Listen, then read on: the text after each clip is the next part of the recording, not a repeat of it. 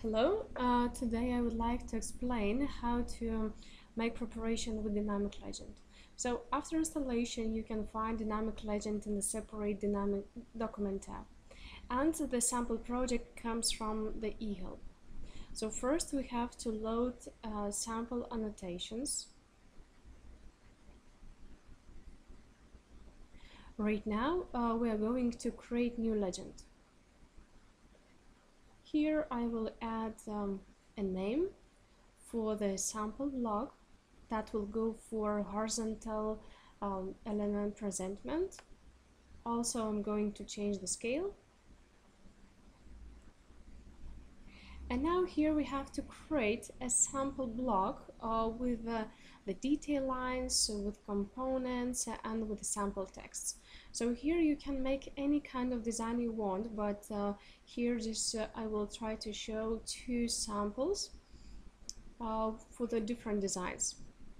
But actually it doesn't matter, you can make your own design with your own dimensions and with your own line styles. Right now we are going to insert legend components, so you can insert any actually legend component from that comes from the project. Right now I will use the front view. You can change the graphical presentment. And we're going to insert a frame. That frame will have will indicate dimensions. So right now I'm going to look into dimensions of the sample door I have here, and I'm going to change such width and height dimensions in the frame.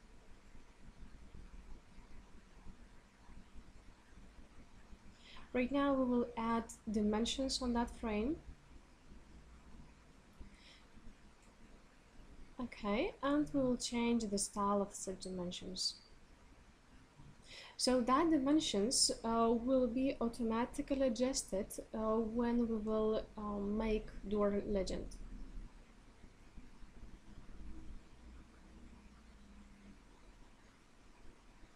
Okay, I will move that component a little bit lower.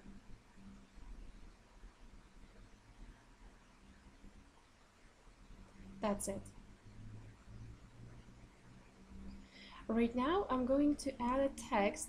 That text will indicate and will be the place where the prompter name will be changed. So here also I can change the font size, and I'm saying where my prompter names will be displayed.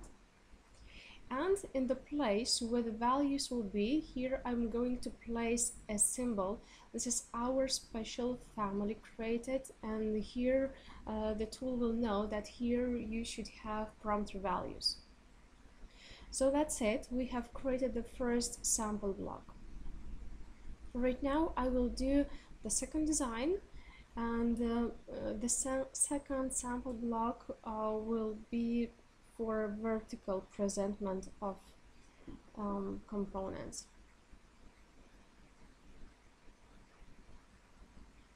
Again, I will draw some lines to indicate and just as an example for my future legend.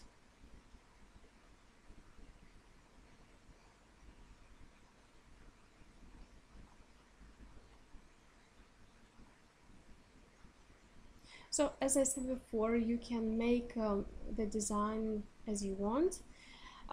Actually, the main things is that you should have a component, a text where the prompter values will be, and our created special symbol, and that symbol will indicate the place where the prompter values should be added. And that sample block you will be able to save for your future projects. Okay, so right now let's say I will use the same component with the same frame, so I'm going to copy that element and paste it to the second view. Again, I will change the graphical presentment. I will move that component a little bit lower.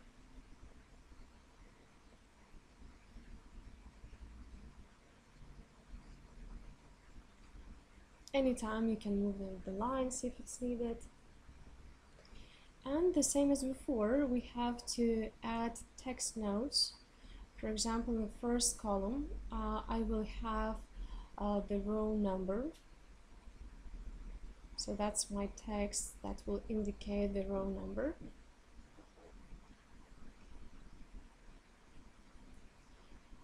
Here, the second column will be a design of element.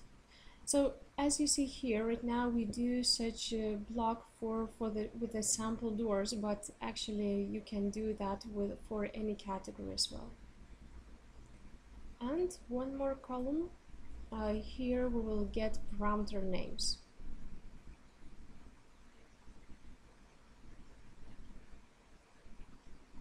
And now where the values will be, we have again to place our created special symbol.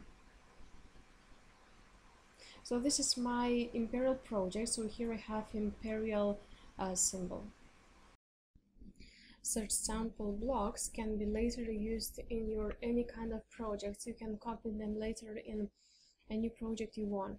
At the same time, those sample blocks should be saved in your company template.